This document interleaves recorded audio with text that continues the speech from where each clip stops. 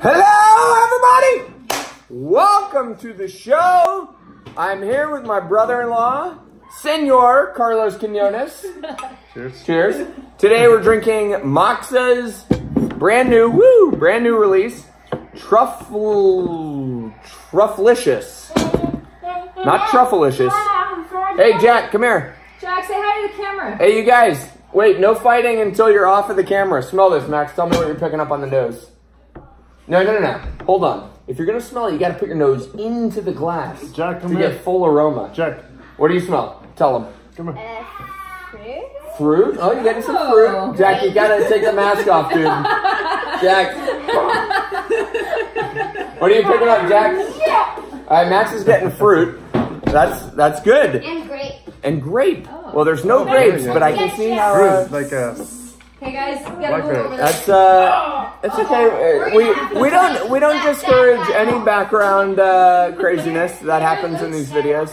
So this is the newest stout from Moksa in Rockland, California.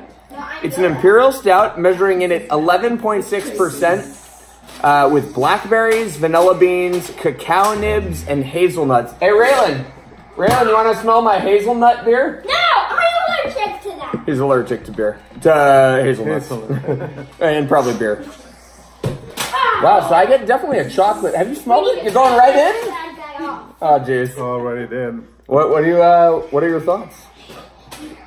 Well, we have an epic sword fight behind us. Don't get injured. And if you do, tell your mom. all I nose is, I can taste or smell the coffee and the fruit. I don't know, blackberries.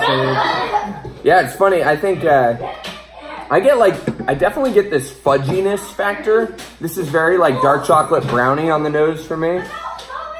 I don't get a ton of blackberry aromatically, but it feels like a dark chocolate fudge brownie. It's very fudgy. What the fudge?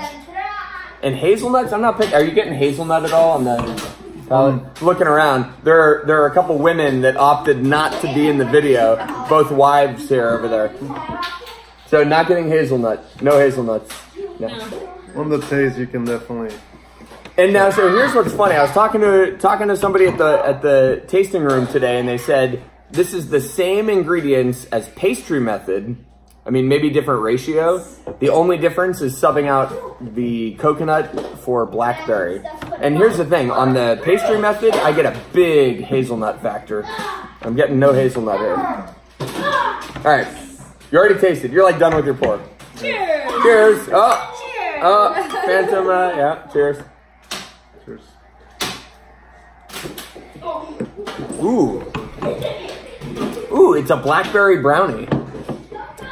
Really good. Wow. Yeah, so on the palate, I definitely get more of there's like a slight tartness, a little bit of acidity that just sort of rounds out the cocoa. I like it. You like it? Yep. Yeah? Definitely. It's really good. And here's the thing, I know in some of the other fruited stouts from Moksa, like the berry flavor has been too much and it's been too sour sometimes, like radberry. This is not that. This is restrained and the fruitiness comes through, but not the acidity, which I appreciate quite a bit. All right. Agree. That's it. Cheers. Salud. Salud.